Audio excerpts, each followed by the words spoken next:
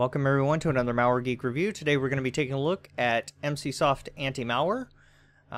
This is Emsisoft's flagship product. I released a video about a month and a half ago detailing Emsisoft's anti-ransomware capabilities, and it was very exciting to see their behavior blocker take care of all of the ransomware samples that I threw against it. Even without their reputation services, it was able to handle the ransomware rather easily. So today we're going to be doing the full review, throwing the usual 10 malicious URLs at Emsisoft as well as a malware pack to determine its overall prevention abilities as well as its overall detection rate and zero-day capabilities. So if we dive into the product, the user interface is pretty simple and straightforward. You got your protection module, your scanning module, quarantine, and logs. You also have the ability to access those different modules up here in the top toolbar here. They also have a game mode so that Emsisoft won't interrupt you in the middle of your gaming experience. If we take a look at the protection module, you can search for application rules or add application rules here. You have your surf protection, which basically blocks malicious URLs. You can also add your own rules as well as change how it handles the malicious URLs, such as blocking and notifying, privacy risks, pups, phishing hosts. So it does block phishing URLs. That's exciting. You have your file guard, which scans files that are activated or downloaded to the computer and blocks them if they are known to be malicious. And of course you have your behavior blocker, which is the most exciting part, or one of the most exciting parts of this program, in their zero-day component, which blocks unknown malware based on its behavior on the system. You have your scan tab, which you can start a quick scan, a malware scan, or a custom scan. Under here, under quarantine, you have all your items that were detected. Shows you the risk level, the date submitted, etc. Your logs basically shows you what was detected, what wasn't. So, and you have your different logs for your, your surf protection and file guard, etc. So this is a clean machine. Under here, under the logs, I didn't change any of these settings, by the way.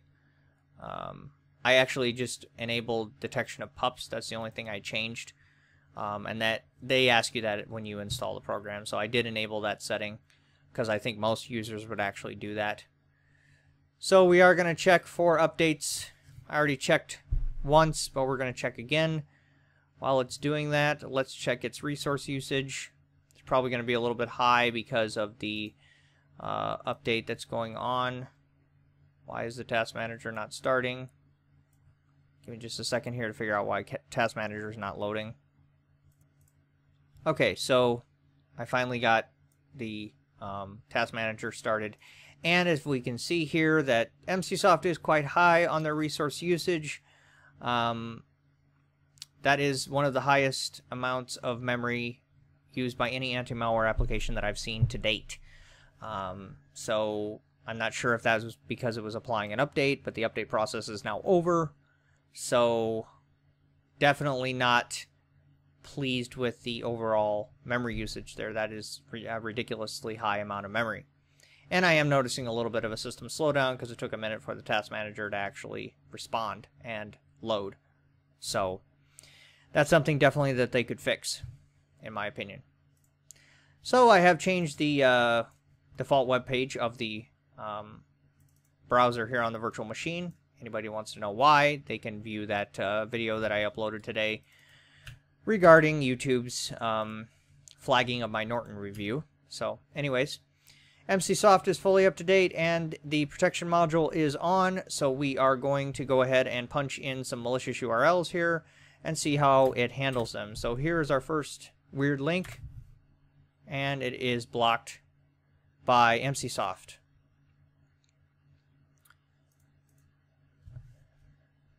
So the first one has been taken care of by their web blocking service. Let's try the next malicious URL. That one is also blocked by Emsisoft. These are fairly fresh links from today and yesterday, so we'll see how well it handles them. This one seems to be dead. Let's try this next one. That one is blocked. Known malware host, and it has been blocked. I like their simple alert system. It's easy. Tells you what's going on, what happened. That's about it. That one is also blocked. A known phishing host. So that's exciting. It also catches phishing links. Let's try this one. That one is also blocked. So far it has blocked every single one. It hasn't even allowed a file to load up. This one actually loads up. Interesting. Okay. Well, we'll run it. But it appears that it wasn't allowed to run. No, it wasn't.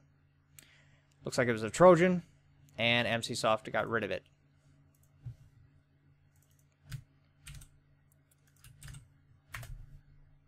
This one also loads up. Let's see if it gets past their malware protection engine or their behavior blocker. This one may actually be a legitimate. This one looks like it's legit. So we will count that as a dead link. Here's our next malicious URL. Has a very revealing name. .exe. Very funny. But it's blocked by Emsisoft. Okay, and here's our final malicious URL. And it looks like it's dead. So let me grab some more links, and I'll be back. Okay, so I grabbed 3 more links here. So let's go ahead and try them out. See what Emsisoft can do about them. This one loads up. I think this one is some sort of a Trojan. Well, yeah. It was a Trojan. It was detected by Emsisoft as well as by Windows Defender because, again, I forgot to disable it, although I thought Emsisoft disabled it. But it got rid of it, so, and it detected it, so it wouldn't have run anyway. It was a Trojan. So that one was blocked by Emsisoft. This one appears to be some sort of phishing website, and it was not caught by Emsisoft. But download file information. Let's see if this one actually tries to suck and are stupid at yahoo.com. None of your business. Actually, you know what? This is not a real password. Okay, let's see if it tries to service a file. Nope. Okay. Well, I'll grab another link then. That one got caught. Malware host blocked. Hang on a second. Let me grab one more link. Okay, so here's another one. Bot.exe is going to be the file name. Pretty obvious there. They're giving you a bot. If you want it, have it. But it's blocked by Emsisoft, so it's not a problem. So that was a clean sheet for Emsisoft. I didn't see any malware load up, so I'm not going to do a second opinion scan because I'm pretty confident that it got rid of all the malware files. So what we're going to do next is I'm going to grab my malware pack, put it on the desktop, and then we're going to do a scan with Emsisoft, see how many it detects, and then we'll run the rest of the files. So I'll be back.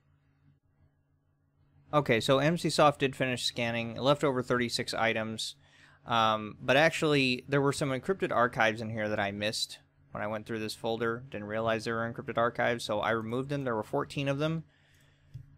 So I'm not going to count those as files that it scanned.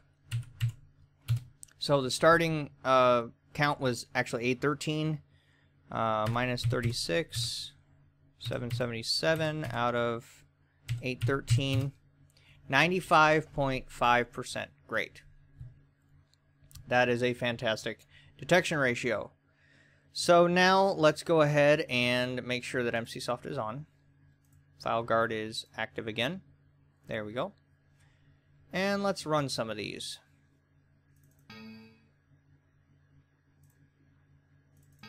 Looks like it's missing some of their configuration files here. Let's run this one. This one apparently runs Notepad for some reason. They probably got rid of the more serious infections.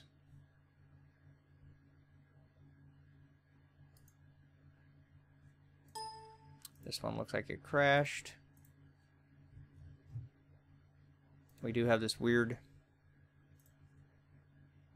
temporary file here. And here we go.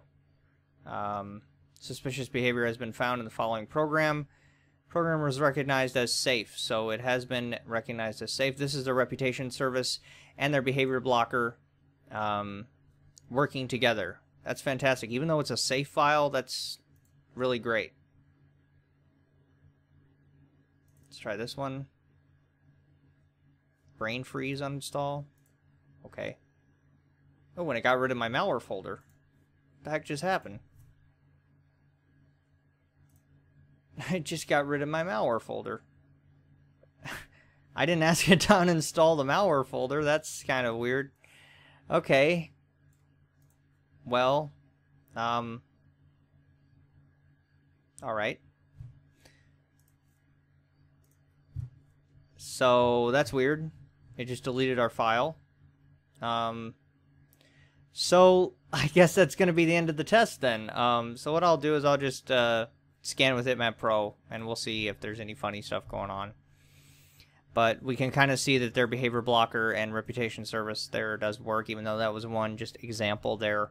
It is exciting to see that their behavior blocker is responsive, even though that was a safe file. I'm not going to redo the detection rate for one safe file or whatever, because it's not going to change it, if at all. It's not going to change the percentage. So we're just going to go with the 95.5%. But it is exciting to see that their behavior blocker is active.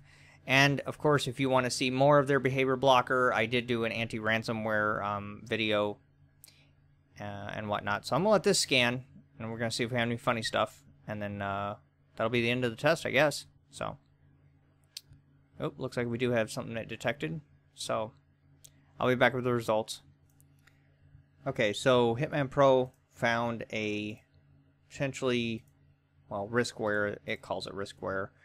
Some sort of adware in app data local temp, and Zemana Anti-Malware found a potentially unwanted program in app data roaming. That slipped past Emsisoft. But we had no serious infections. Its usability is easy, simple. However, its memory usage needs to be improved. It's good to see their behavior blocker is active. I'm thoroughly convinced just by the anti-ransomware video, as well as, you know, seeing that it was active even though it detected suspicious behavior, that it works.